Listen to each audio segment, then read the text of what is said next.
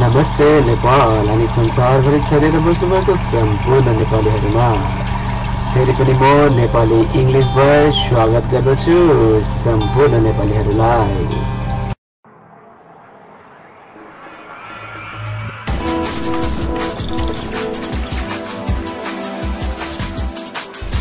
Welcome to episode 31, Before+Gerund. Back in episode 30, we discussed about gerund, that is ing form, and I recommend you learn gerund pretty deeply and details. Because in this episode, we're gonna discuss what if we place some words like before with gerund.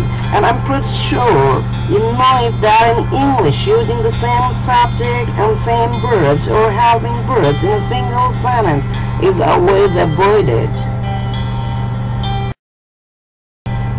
Look at the sentences. I will go to bed, but before that I will watch TV. Before going to bed, I will watch TV. You can take your meal, but before that you must wash your hands. Before taking your meal, wash your hands.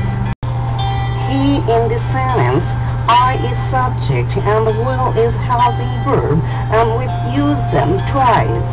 Therefore, we try our best to avoid the subject I and the helping verb will, using again and again or twice. And we make the sentence in this way. Before going to bed, I will watch TV.